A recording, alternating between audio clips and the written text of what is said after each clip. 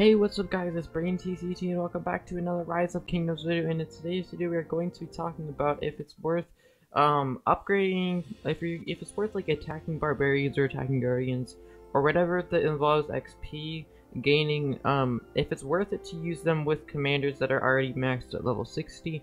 So for example, Lohar is probably the first commander that you'd get to level 60 because he has an extra experience bonus of 70%. So he would most definitely get to 60 first. So then is it worth it to keep using him against barbarians because he's not getting any XP anymore? So I'm going to be talking about whether it's best to use other commanders that haven't been maxed out to like that still can receive experience versus, and then like if it's worth it to just keep level, if it's worth it to keep putting experience into them after they've already been leveled up. So I'm just first going to say Lohar, I would say keep using him for experience because he has a 70% bonus, and then on top of his 15% bonus over here that goes up to 85% bonus for XP, which is pretty much very good for powering a commander when you want to put a ton of XP in this to one commander. But if you're trying to spread out your XP, it's you should probably use non-XP gaining commanders. Now, for sure, don't use commanders that provide no XP when attacking barbarians because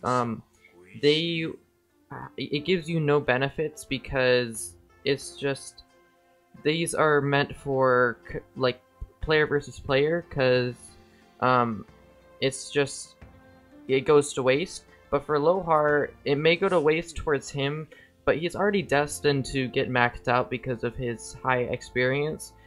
So he's already going to get maxed out, and I don't think it matters anymore that he's already a maxed out commander, because he's just it's not going to waste because it's going to another commander.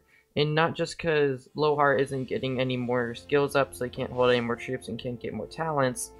It doesn't really matter because he's already going to get maxed out eventually. So if you're trying to power a commander to like XP him, then use Lohar. But if you're trying to like spread out your action points, then I'd suggest like using non-XP commanders, like let's say Minamoto and Richard or whatever combo.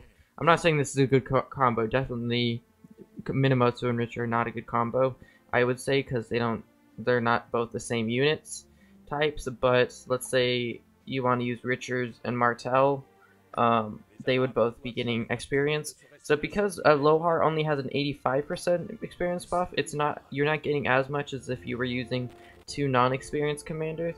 But if you're just trying to save your action points and putting a bunch of experience into one commander, then I would suggest using him for just using him during attacking barbarians. And also Lohar already has really good talents for attacking barbarians, so he's already really good at attacking barbarians. So I'd say continue to use him, because it would just be a waste for all of his talents and how strong of a barbarian attacking commander he is.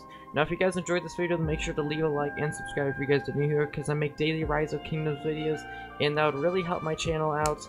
And that's it for me today, and I'll see you guys next time. Bye guys.